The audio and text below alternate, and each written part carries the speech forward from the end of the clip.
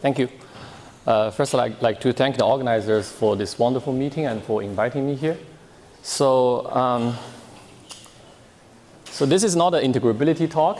I'll try to give an overview based on this work done with Freddie, Twistor, and Alice Yuan, and also some ongoing work with my student Yong Zhang. It's more about the scattering amplitudes in massless quantum field theory, and we'll try to see if there are some very interesting structures, string-like structures appearing from there. Okay. So first, some motivations. So we all know that our understanding of the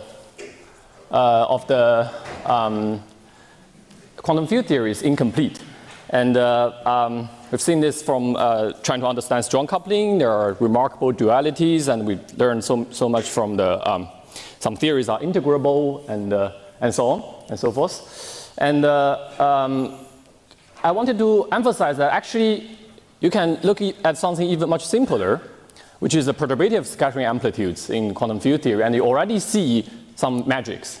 So this is, for those who know about this, we've already seen a lot of rich structures, and you also heard from Nima's talk yesterday, there are very rich mathematical structures, at least in planar n equals 4, perturbatively. And also actually in more general theories, we see that. And in some sense, we are trying to find also some new pictures of perturbative S matrix. For example, these are, I mean, if you also care, the collider physics, this is also very important. Like when you have a proton collider, this is basically what you do. You have a gluon factory. You need to compute the S matrices of many gluons. And this seemingly very complicated object actually have very nice structures, as you will see. I mean, this is basically the line of research for amplitudes. And the goal, at least for me here, is trying to gain deeper understandings and even trying to reformulate quantum field theory from studying their amplitudes. So here, I'm referring mostly to gauge theories and gravity. And we'll see that there is indeed a lot of structures to see. So this talk, I'll focus on a particular direction, which is trying to find a weak dual of the S matrix in a large variety of massless quantum field theories. So this is basically like a new way of writing perturbative S matrix in terms of something like a correlator on Riemann spheres. Okay, so let me just give you a flavor of what I mean by rich structures and very surprising simplicity in the calculation of amplitudes. So already at tree level, you don't need to go too far. Already at tree level, if you want to compute n gluon scattering, you see there are many Feynman diagrams. And then there are also, for each diagram, there are many terms. So this is the number of diagrams increased with number of multiplicity. And this is actually a very simple calculation of, I mean, it's just the 5 gluon scattering amplitude written in the calculation after you sum it over the 25 Feynman diagrams. This is already a monster, okay? But this is expected because when we try to compute amplitudes using the textbook formulation of quantum field theory, we carry a huge redundancy, especially when we do gauge theory or even much more so for gravity. So such redundancy implies that you must see, like many terms, and every term is not really gauge invariant and so on. So if you really focus on on-shell S matrix, you don't insist on manifest locality and unitarity. Then you actually see something much simpler. So for example, all this huge number of Feynman diagrams, they add up to something like this. For those you know, this is the famous Park-Taylor formula of MHV gluon amplitudes. If you have 2 negative helicity gluon and the rest positive, the final answer of summing over millions of Feynman diagrams just boils down to this one-line expression for a given color ordering. Okay? So these are just the spinor helicity variables in 4 dimensions for massless particles. So this is the beginning actually of 30 years of lots of progress. You also heard from Nima for computing S matrix in gauge theory and gravity, and also trying to understand more of their structures. Okay, so something in this development that I want to emphasize is this Twistor string of Wheaton's Twistor string, which is a theory that for the first time we try to understand the simplicity and the structures of amplitude. And for the first time, we have a very nice worldsheet model that rewrites this gauge theory tree-level amplitudes as some string correlator. So this is not the usual string theory we talk about. It's a topological B model. And it has a target space of this super twistor space that allows you the string theory map from the Riemann sphere to that target space. And by writing down the correlator in this theory, Wheaton has found that this is actually the natural correlator is given by something very similar to the Park-Taylor formula I just showed you. So if you parameterize the spinor helicity variables like this, you see that this is essentially the Park-Taylor factor, like this. How does this work? Okay, and this comes from actually a current algebra on the sphere. Okay, and the key idea that I first realized by Nair is that this Park-Taylor amplitude is actually a correlator on the sphere.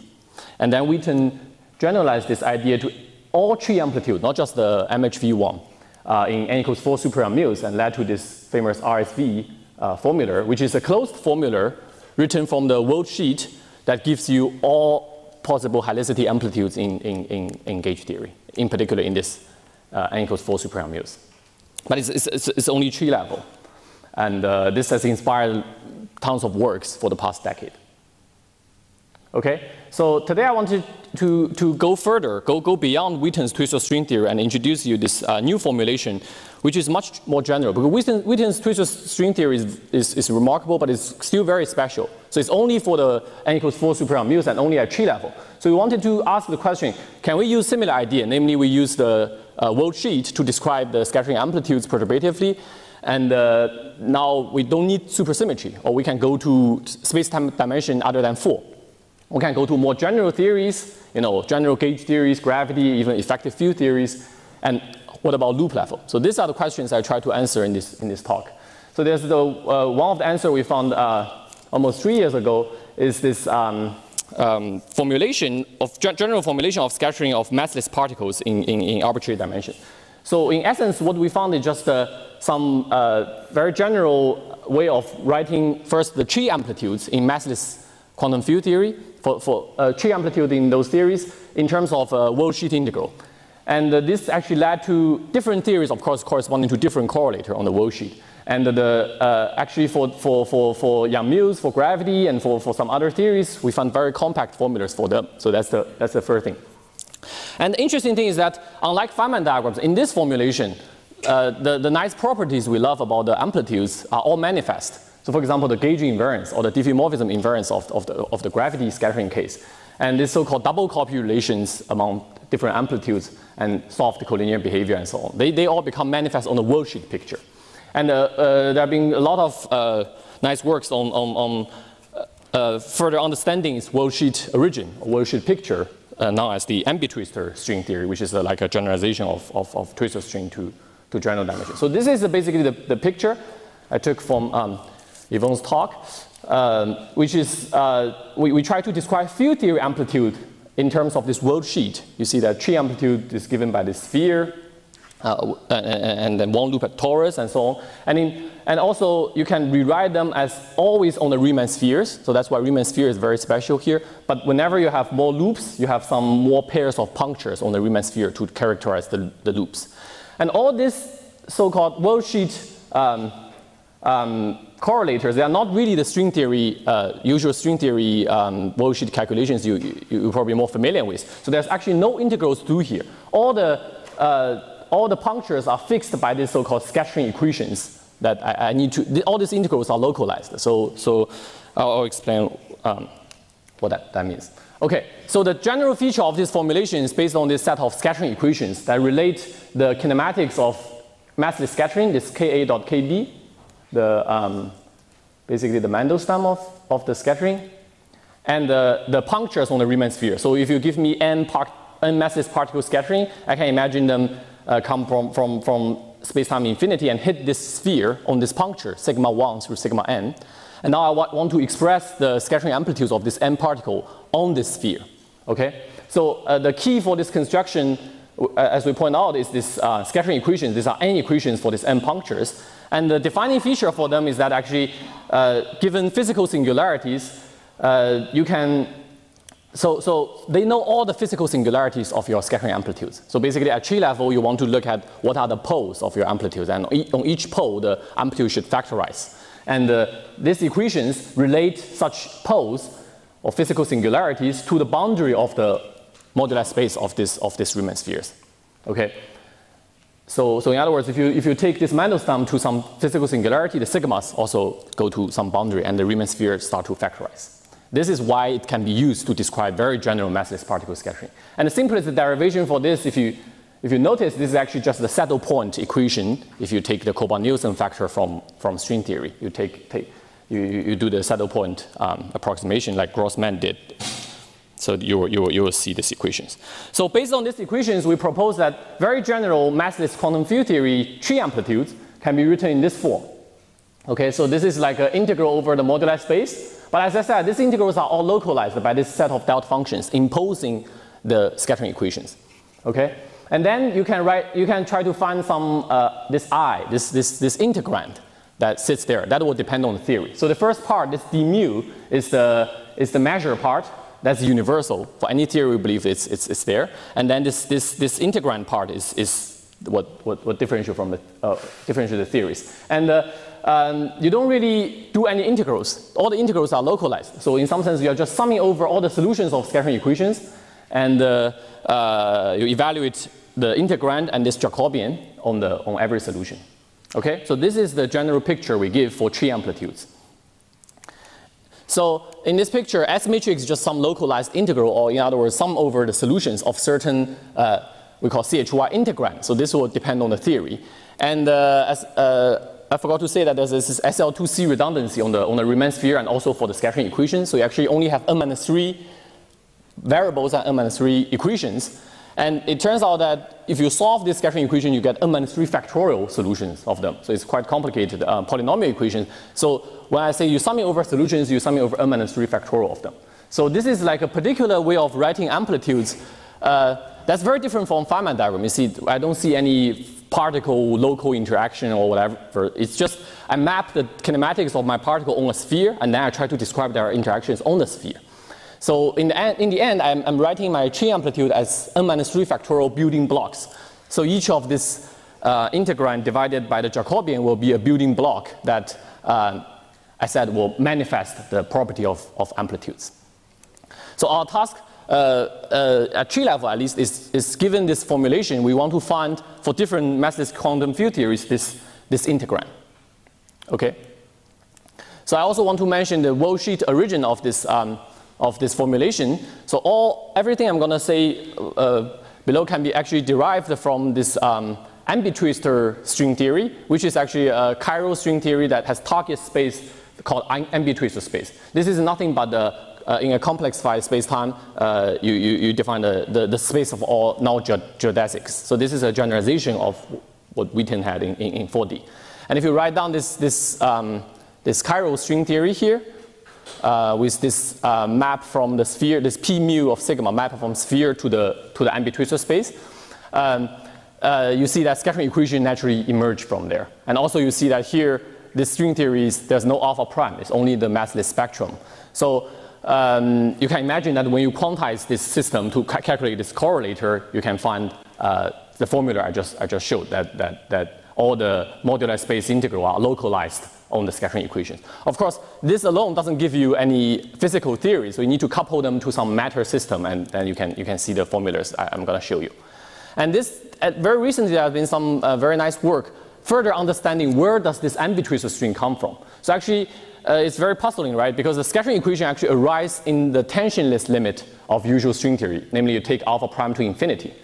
And we're very used to the idea of Grossman that in the tensionless limit, if you quantize this classical null string, that's called the tensionless limit of the usual string theory. If you quantize it in the usual way, you get all these higher spin excitations. They're all massless, but you get all of them. But there's actually an alternative way of quantizing them, a different quantization scheme that gives you the Ambi-Twistor string, where you only keep the gauge boson or graviton that you want. So this Ambi-Twistor string is actually not related to the usual string, except you first go to the alpha prime to infinity limit. Okay, So let me just show you some formulas for either you can derive from amplitude string or directly looking at our general formula. So as I said, it's given by this measure part times some integrand. So I'm going to give you three examples of what these formulas may look like, what this integrand may look like. So these are formulas that describe you all the tree amplitudes in general relativity, perturbative general relativity, in Yang-Mills, and in this phi cube theory that's actually in the bi-adjoint of groups. So this is a Lagrangian. So it's actually a very basic building block, this last one. So let me just remind you, there are two ingredients here appearing in the integrand. So the integrand always been written as factorized form, some I left times I right. And there are two ingredients here. One is this Park-Taylor factor I already introduced. It encodes all the color dependence. And the other is this Pfaffian that encodes the polarization dependence when you have gluons and graviton. So if you look at the first formula, it has two Pfaffians. So it actually describe you the Einstein gravity coupled to dilaton and B field. If you take the symmetric traceless part, it's just a determinant. It's the Pfaffian square that gives you the pure graviton scattering. And the second formula, you have a Park-Taylor and a Pfaffian. This is the Yang-Mills amplitude, that you have the polarization vector and the color. And then the third one is actually pure scalar amplitude because you don't have any polarization. But now you have two color groups or two flavor groups. Okay, so this is a general formula that encodes all this. So for example, in the gravity case, it has infinite number of vertices and all encoded in this formula. And this is a Park-Taylor factor. Now I'm going to tell you what's this Pfaffian factor look like. Okay, this is literally a Pfaffian of a matrix. So this is actually a 2n by 2n antisymmetric matrix that has two null vectors. So we need to first reduce the Pfaffian by deleting two columns and rows. But let me tell you how simple this matrix look like. So it's actually of these four blocks that you have entries, something like k dot k over sigma minus sigma, and epsilon dot epsilon over sigma minus sigma. And also this c part is epsilon dot k with a diagonal, non-zero diagonal term. So this is it. This matrix is what you need to describe gluon scattering or graviton scattering if you do it on a worldsheet. And where does it come from? It's actually come from the superstring correlator. So if you compute n in open type 1 string theory, if you compute n gluon vertex operator, their correlators, you find this Pfaffian on the support of scattering equation. So the scattering equation helps you simplify it a lot. And you can check that this Pfaffian has very nice properties. It is multilinear in the polarizations, and most importantly, it's actually gauge invariant. So this is a promise. I wanted to give you an object that's manifestly gauge invariant. And here it is. The way to see its gauge invariant or diffeomorphism invariant for the determinant is you do this linearized gauge transformation, and the Pfaffian or the determinant should stay the same, right? That's the definition. So here we can see that if you replace epsilon by k, two columns and two rows of the matrix become identical. So its determinant of Pfaffian just vanishes. So this is really the first time we can write the Yang-Mills or gravity amplitude as n-3 factorial building blocks, as I said, summing over all the solutions. And each one of them is already gauge invariant. Okay. And you can see also here the so-called double copy relations that express the closed string as square of open string correlator. And in the CHY integrand language, it's just the gravity is equal to Yang-Mills square. Okay, so let me explain in just a few words about this double copy relation. So this has been discovered since the 1980s, first as a field theory limit of the relation between closed string amplitude and open string amplitude. So now as the KLT relations. So you write the gravity amplitude as a double copy of Yang-Mills partial amplitude with some kernel sitting in between. So now we can see a very nice derivation of this relation simply by noticing that the gravity integrand is given by two Pfaffian, and the Yang-Mills case is given by Pfaffian with a Park-Taylor. And if you do just some linear algebra exercise, you see that this is derived with this kernel. Now we understand as the inverse of that matrix of phi cube theories. So basically, this is a very general way of seeing the double copy relations among different amplitudes of different theories. We'll see that in more general case that also works. So let me spend a few minutes on generalizations of this idea to theories, not just Yang-Mills or gravity. So you can do some operations that bring you from some theories we know we are familiar with to some other theories. For example, I give you the formula for n-graviton scattering. Okay? Now if you do a dimension reduction, you can get Einstein-Maxwell theory in lower dimensions. And this is just a very straightforward way of getting all the Einstein-Maxwell scattering amplitudes out of the gravity amplitude, because the formula works in any dimension. So I can do the dimension reduction on the formula. And this is the result, the first equation. So basically, I do the reduction. I find that one of the far field remains, and the other far field becomes this far field prime of A that I defined before. It just only depends on the momenta. And then the other far field X is just this matrix, that depends on the flavor. And similarly, you can do the dimension reduction on Yang-Mills theory to get Yang-Mills scalar. Okay, so these are very, very simple operations. There are some more interesting operations that bring you from this kind of, the Einstein-Maxwell theory where all the lower spin particles are just photons. They don't interact among themselves. That you can generalize them to Einstein-Yang-Mills. So actually, the Yang-Mills theory minimally coupled to Einstein gravity. So this is in some sense, a direct sum of two different theories. And you can also do it for Yang-Mills with the phi cube theory I mentioned. So this new operation can be realized on this worldsheet picture very easily. That you see some nice formulas about all this Einstein-Yang-Mills amplitude and so on. And I won't give you detail about that, but I wanted to discuss a new class of theory that's also very natural in our construction, which is this effective field theories, as I mentioned. And actually, there are very, very special effective field theories of Goldstone scalars, because they have enhanced Adler zero. So if you take one of the Goldstone scalars to be soft, the amplitude not only vanish, but vanish to some order in the soft parameter.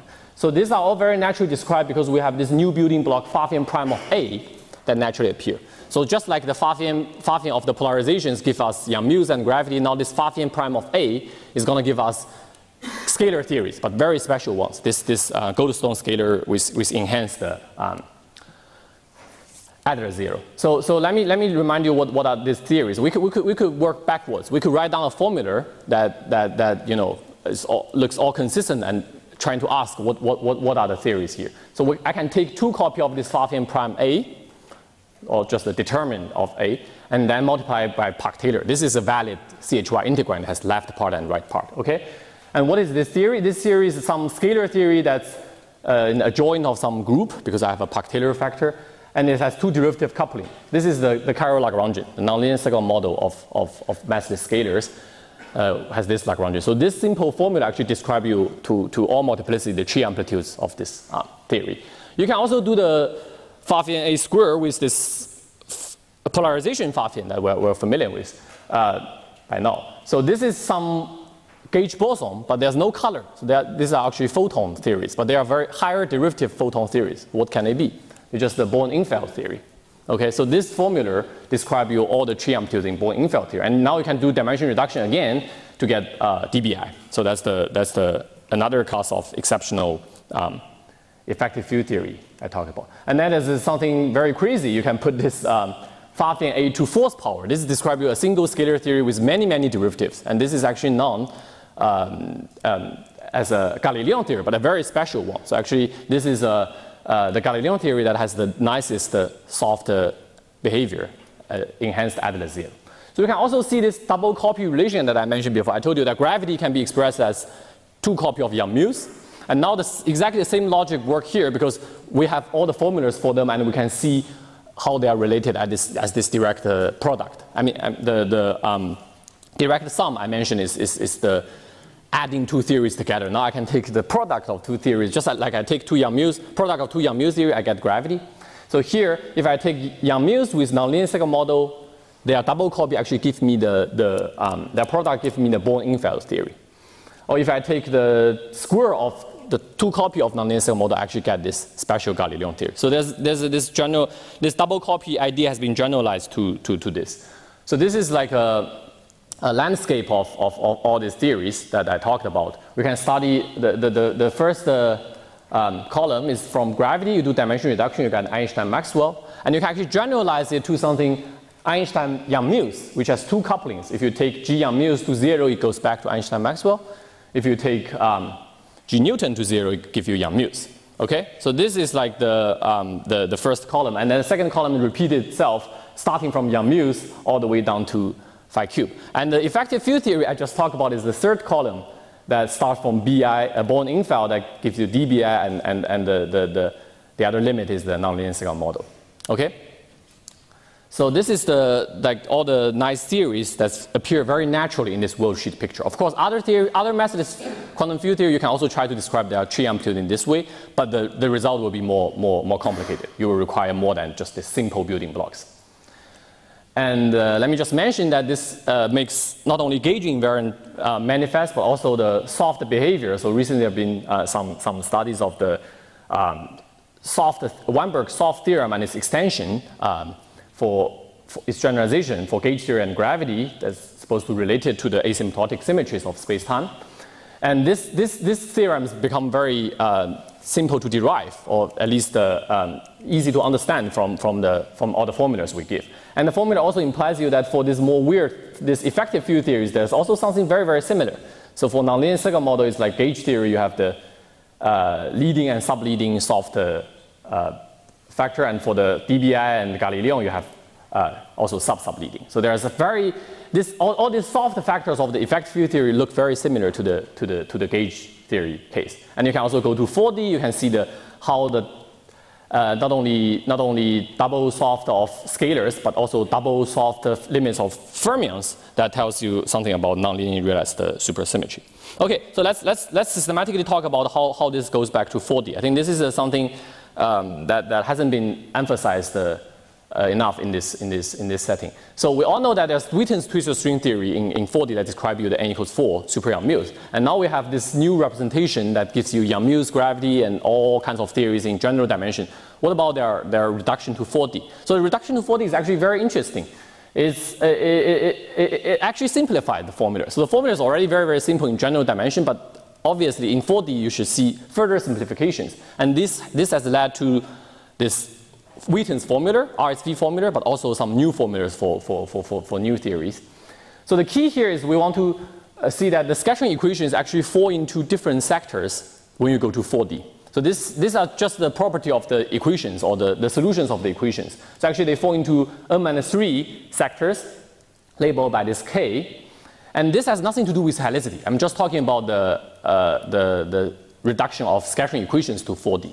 Okay? So if you remember, I said I can sum over all the solutions, but now the solutions, they naturally split into different sectors. So for example, for k equals 2, it's just for some of you may know, it's the MHV solution where the sigmas are proportional to the lambda. For k equals n-2 is the MHV bar. So there are only one solution in that sector. But in other sectors, it's still polynomial equations. You have multiple solutions.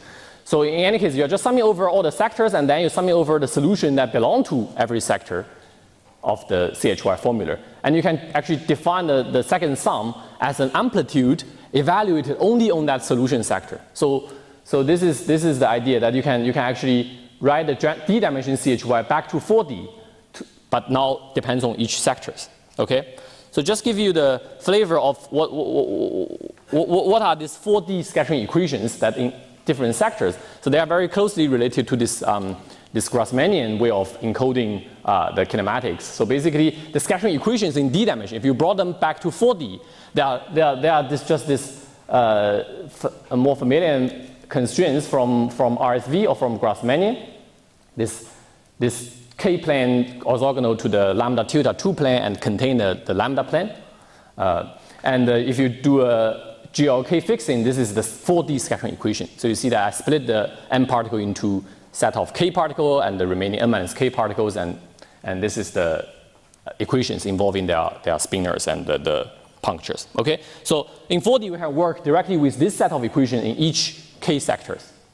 So what does this buy for us? I mean, you will see, okay, you can do something in k sector, but in the end you still need to sum over all the k, all the different sectors. And for example, for the phi cube theory I described, this is the case. So there's nothing to learn from this reduction. You go to different k sector. Every sector gives you something not really physical. You need to sum over them to get the physical answer. But that's not the case for Yang-Mills and gravity. For Yang-Mills and gravity, it's just great because also the Pfaffian, they has a sector, natural sector, which is the helicity sector. So you need to tell me which of the gluons you choose to be in negative helicity and the remaining in positive helicity. So there's something very nice that happens, which is the Pfaffian actually vanishes unless you evaluate it on the same solution sector as its helicity sector. So out of all the n-3 sectors, in all of them, the Pfaffian just vanishes, except on that sector that corresponding to its number of negative helicities. Okay? So this tells us immediately that for Yang-Mills and gravity, when you go to 4D, you can focus on one sector, and that gives you the particular helicity amplitude for them. Okay? And also for this effective field theories, it's actually very interesting. This Pfaffian of A is only non-vanishing in the middle sector. So there's only one sector for all this effective field. Notice they are scalars. I'm not talking about their helicity, but their solution sector is singled out as the middle sector. So you can see that this 4D scattering 4D formulas is actually much simpler than the D-dimensional one. For example, the Yang-Mills amplitude, it has a CHY integrand that's just a Park-Taylor. So if you're familiar with the RSV formula, you know this is the case. And for the gravity case, it's just some simple determinant, and same for this dBi, or the supersymmetric generalization of dBi. So in way of going back to 4D, all the Pfaffian actually, for the Yang-Mills, the Pfaffian actually completely dropped. And all the helicity information is encoded already in the scattering equation when you choose who is negative and who are positive. And this is reflecting the fact that Yang-Mills theories is conformal in at least at tree level, that the whole dependence of the integrand is just a Park-Taylor factor that doesn't even depend on kinematics and so on. Okay? So you can actually generalize this Yang-Mills, super Yang-Mills formula to include to all amplitudes in massless QCD. Now you just need to replace all the gluinos there by quarks. So this induces you some fermion Jacobian factor that depends on the helicity and flavor of the quark. But you can in principle do that. So this solves the problem of representing all the tree amplitudes in QCD in this way. Okay. So I'll probably skip this just to let you know that we can you can also go to the case that you have a Higgs boson, or in other words, equivalently you have a form factor with trace F square coupled to the gluons. You can write down the 4D scattering equation formula for them, and this should have some very interesting connection to the other approaches to form factors in n equals 4 super Yang-Mills. So let's turn to loop level in the remaining 10 minutes I have. So all I've been telling you now is just basically some worldsheet formulas that describe your tree amplitudes in a large variety of massless quantum field theory, right? So what about loop level? So the first hint that there definitely are loop generalization is that all these formulas I told you can be derived from the Twistor string on the sphere, okay? So if you want to do one loop, you just go to torus. That's very natural. So you just evaluate your string correlator now on a torus. And this is indeed what has been done for the supergravity case by these people. So they evaluate the Twistor string correlator on a torus, and they get this expression. So this is basically a torus correlator that noted there's a modular parameter tau, and then this is the delta p square is the scattering equation now for one loop on the torus. You see this all this Jacobian theta functions and so on the torus. So this is very nice. So there are arguments that this formula should be correct. You know, it gives the correct factorization and so on. But the problem is, up to now, nobody has known really how to directly compute it to give you to check if it gives you the correct one loop amplitude.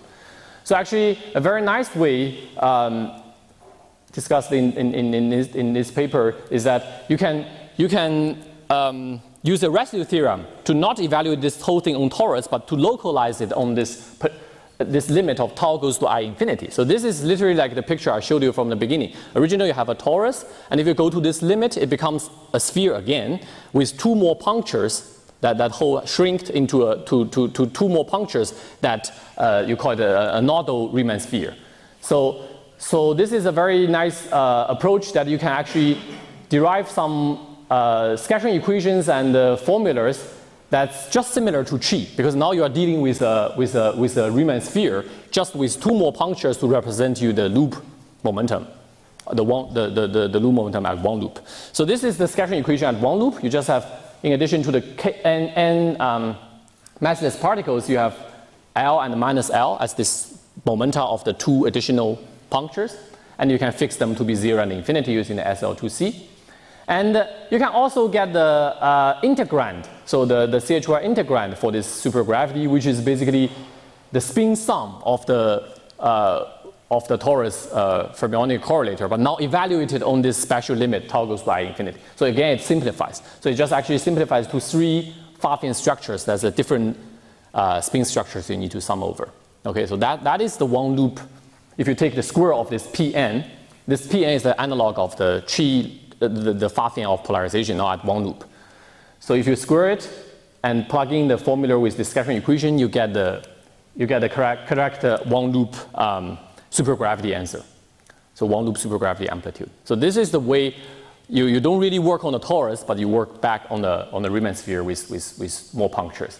And there's actually more progress on 2 loops very recently on how to work on not the Riemann sphere now with two additional pairs of punctures to work out the 2 loop supergravity answer. But all this, the only ambitwistor string that can be defined beyond tree level is actually the supergravity one. So nobody knows how to do it for super Mills, for any other theories.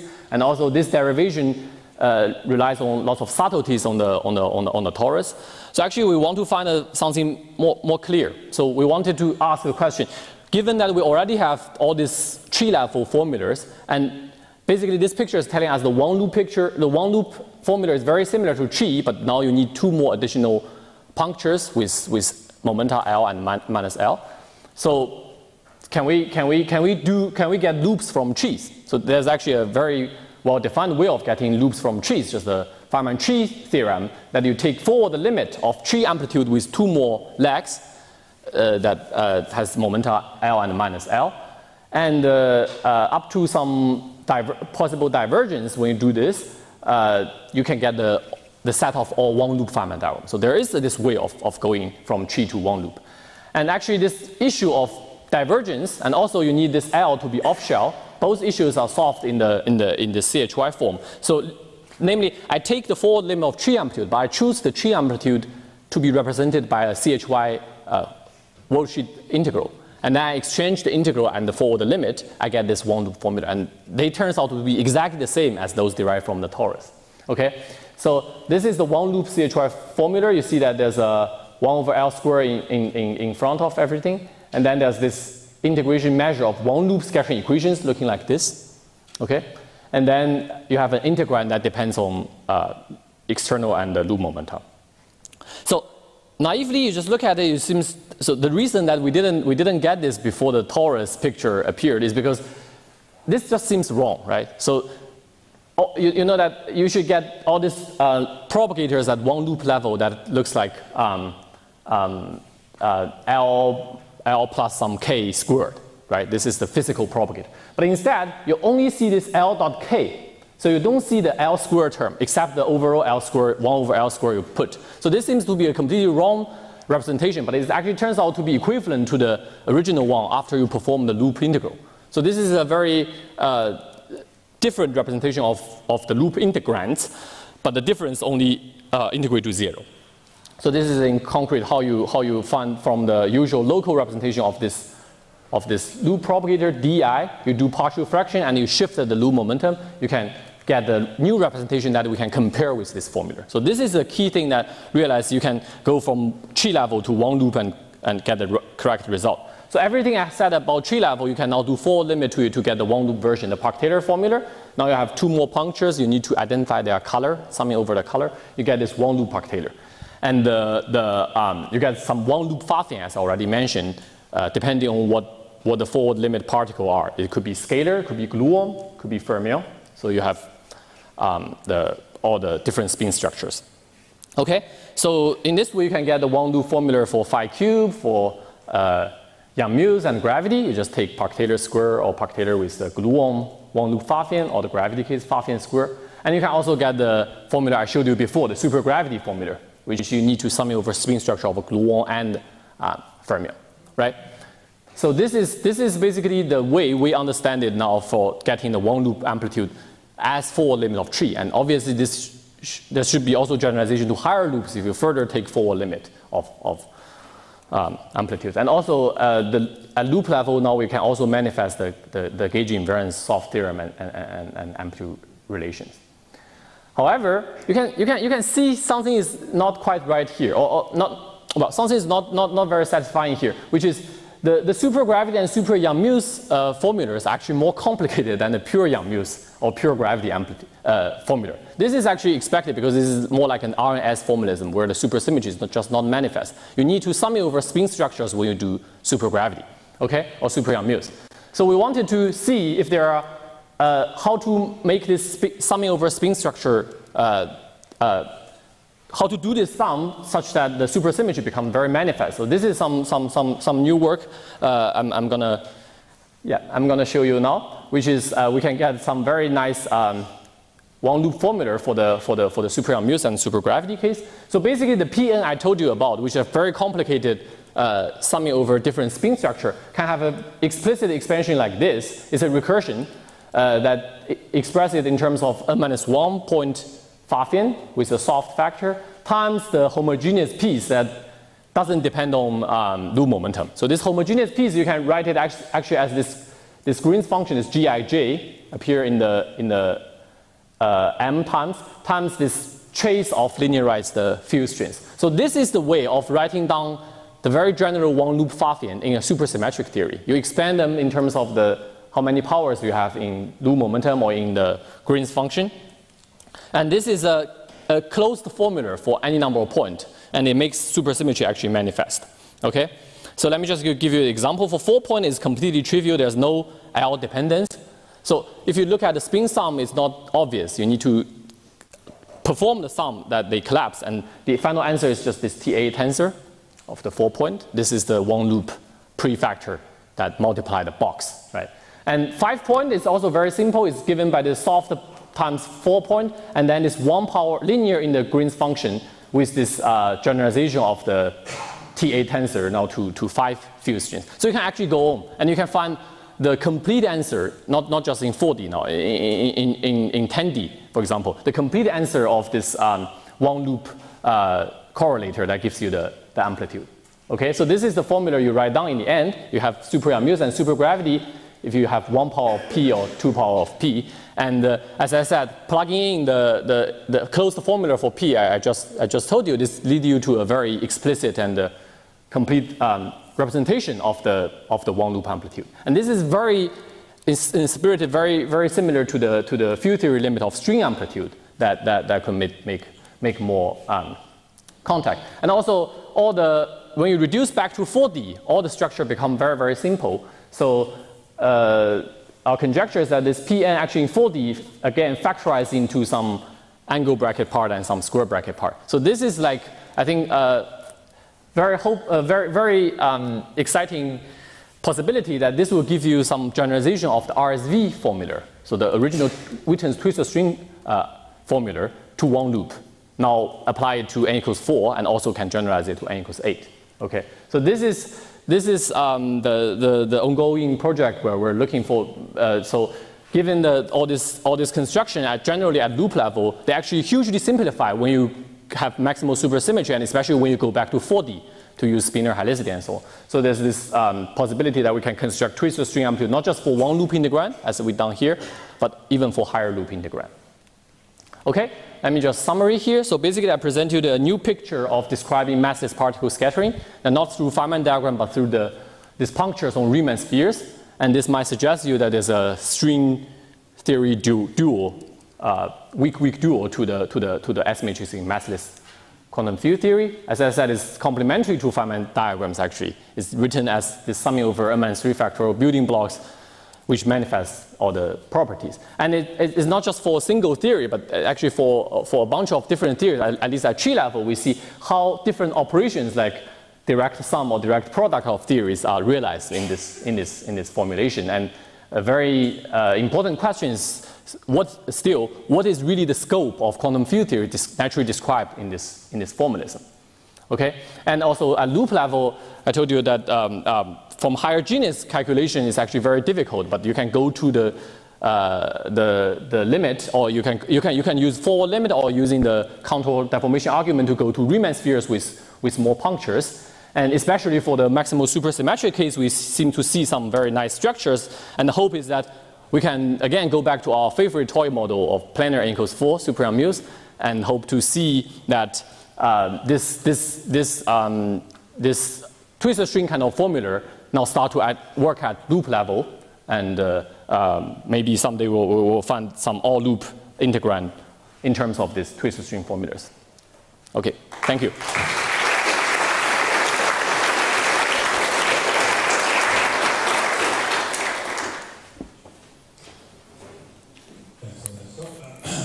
Are there questions?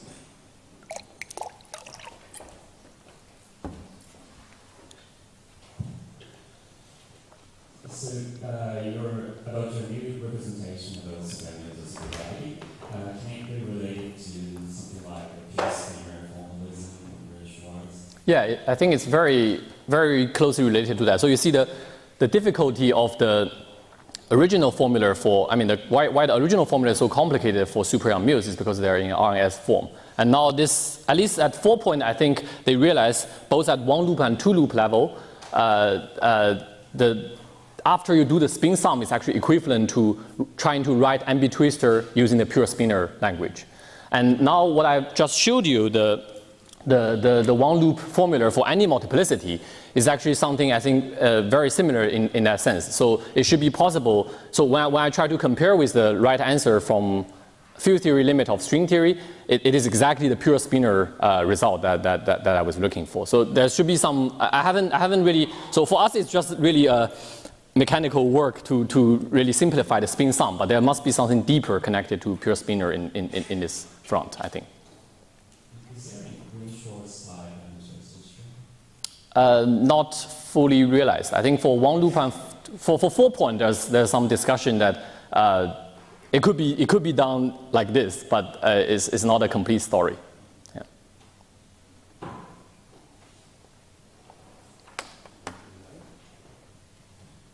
Could you comment on the status of including fermions when you're not maximal supersymmetry? Right. So without supersymmetry, you mean? Yeah. So of course, yeah. With fermions, you cannot do it in any dimension. So there are 2 cases we know how to do it. First is in 10D. So in 10D, you could generalize the Pfaffian to include some gluinos, and that's strictly in the supersymmetric case. We know how to do it for 1 pair or 2 pair, and it's getting more and more complicated. Just as when you try to compute some correlating RNS formalism with more and more fermions. The second thing is very, very simple. It's in 4D. So basically, as I told you that the CHY formula for gluons, they reduce to the gluon component of the RSV Witten formula in 4D. That guy can be supersymmetrized. So basically, it's a given, or it's already 10 years ago, we know how to write down super Young mules amplitude, including gluinos in 4D using this formalism. But the new progress is that, I mean, actually based on your guys' work, that we can actually express the color-ordered gluon quark amplitudes in terms of the gluon-gluino amplitude. So if you use the RSV formula for gluon-gluino amplitude, you can get all the tree amplitudes in massless QCD written in this form. So as I showed you, all the dependence on the quark is encoded in a determinant in some Jacobi. So that is basically the status. I think it's very interesting to try to understand what is that formula, how to see that formula from really the interaction of gluon and quarks, for example. So if there's supersymmetry, it seems everything is just you know, you just write down, you just supersymmetrize the formula to get it. But if there's no supersymmetry, it's still an open question. So we find a formula, but where does it come from? Yeah, we still don't know.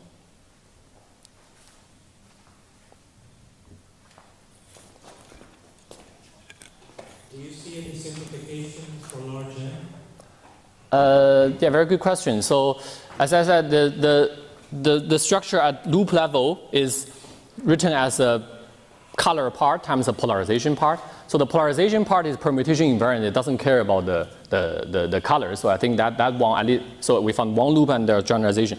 But the color part start to get more and more complicated when you go to higher loop level. It's basically like a tree level is just a Park-Taylor, and now you start to do 4 limit. So in large N, this color part definitely should simplify a lot.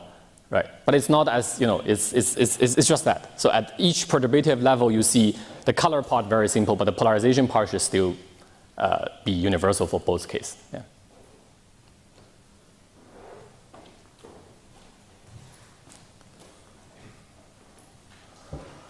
What happens if you consider normals here instead of terminals?